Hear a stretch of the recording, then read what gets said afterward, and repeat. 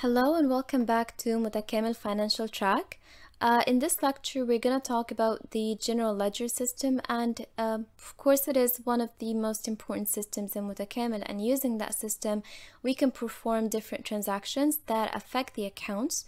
So, to use general ledger system, you will go through different steps. First of all, you will need to do the necessary setup and setting up all kinds of inputs. And afterwards, you will be able to add a variety of accounting transactions like journal vouchers and so on. You can add also bank guarantees, which is basically through guarantee letters, and you'll be able to extend or terminate those.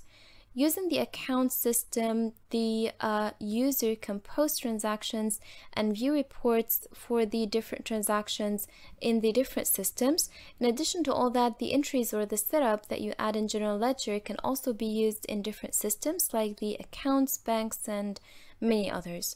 We'll start with the General Ledger configuration, and that entails the setup before you can go ahead and actually use the system. So it's like setting up the chart of accounts, for example.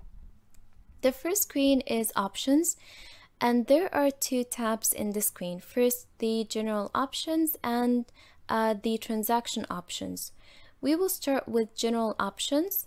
The first variable is auto payment distribution, and this one is used when the facility wants to divide the payments that the client make off of his indebtedness, and if the facility wants to deduct the payments the client makes and distribute those payments automatically on the documents, then you can go ahead and activate this variable.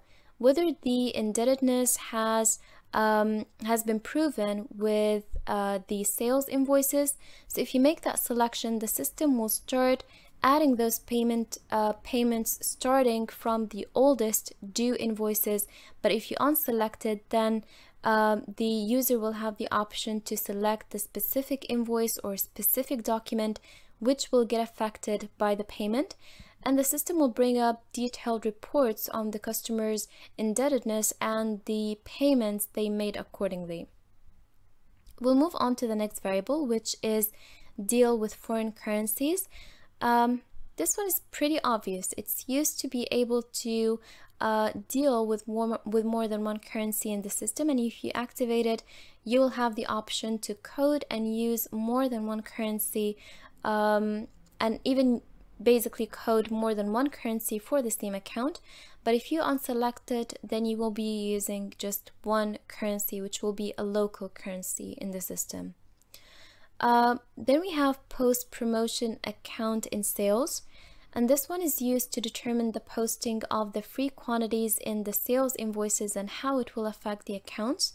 If the company wants to separate the cost basically of free quantities from the cost of sales accounts, then the user can go ahead and activate this variable. If you activate it though, a new field will be added in the main group's detail screen under the name promotion account. So you can select the account which will be affected by the cost of the free quantities when you post a sales invoice which includes free quantities. Consequently, the system will separate between the account for the cost of the sales and the account for the cost of the free quantities. If you unselect this option though, the cost of the free quantities plus the cost of the sold goods will both be posted to the basically cost of the sales account. And now the variable manually enter the equivalent amount to foreign amount. This option is used in case you activate the variable deal with foreign currency, which we explained just now, and it's used if the company wants to allow the user, while they're entering an amount in a foreign currency, to also manually enter the equivalent in the local currency, and that's going to be across multiple transaction screens. So the user manually enters the equivalent regardless of the maximum and the lowest exchange price. So if the company wants to grant the users this privilege, then you can activate this variable, and this also results in the activation of a field or a column for the local currency across many screens in case a foreign currency was used. So it basically helps prevent fractions in the amount in local currency. But if you do not activate it, the system will automatically calculate the amount in the local currency according, of course, to the exchange rate. The next variable is show DESC, whatever that stands for, in journal vouchers and account statement. This option is used in case you want to import and use the data of a transaction that's already been saved before to make a new transaction and basically make the process easier. So you can go ahead and activate this variable if you would like your users to have this privilege. Next variable we have is check available balance in cash, bank, or in payment vouchers, cash/bank. So this basically allows for checking the available balance in the safe or bank, and it's used if the company or the facility wants to prevent the users from creating a receipt voucher without making sure that the balance allows for it. So if you activate this variable and a user wants to create a receipt voucher but the balance is not sufficient, they will get an error message. Next we have the variable use pending JVs, journal vouchers. This one is used if the company wants to use journal vouchers that are not balanced out, and this is used to save a journal voucher in which the debit and credit are not balanced for any reason, and the user can later on go back to this journal voucher and continues editing if they had any missing documents to start with. So note that if you use this, you can only save the journal voucher, but you cannot post it, nor will it affect the accounts unless it balances out. So if you want to give the users this kind of privilege, go ahead and activate it. And this, by the way, activates the option pending eatery in the journal voucher screen, so you can use this option. All right, so let's move on. The variable print to forms for the journal voucher is used if you would like to basically print the journal voucher as a receipt voucher or any other form the user wants to use. You can design the second form based on the need and the use for the report.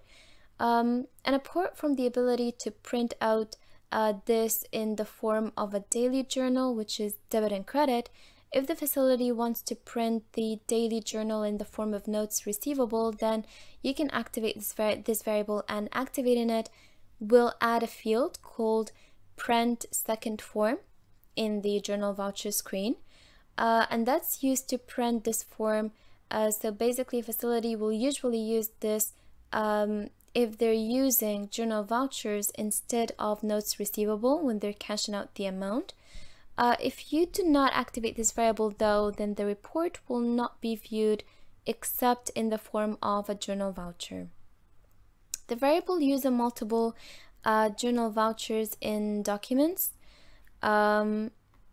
This variable is used when the facility wants to divide and archive the journal vouchers into different types.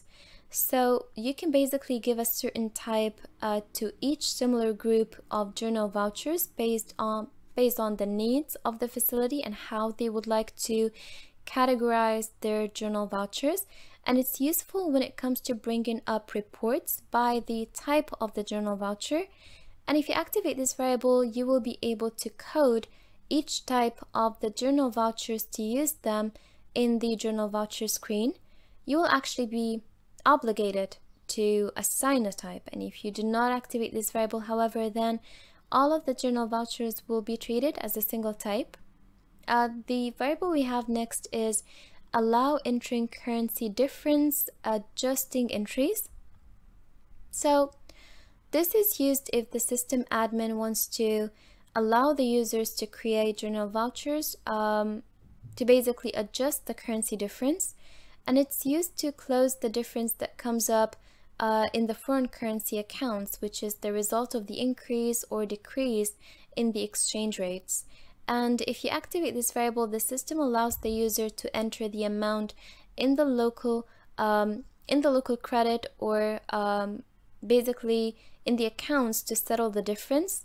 That's in the journal voucher screen, where you will have the option currency difference entry. The system will create journal vouchers after the closing to settle the currency difference for the foreign currency accounts. But if you do not do that manually, basically we'll do that if you do not do it manually using journal vouchers. The last variable we'll talk about today is show percentage column besides credit in journal voucher.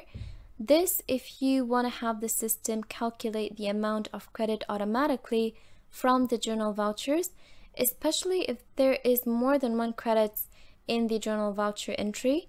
If you activate this variable, the system adds a column in the journal voucher screen, so you can enter the percentage of each account from the credit.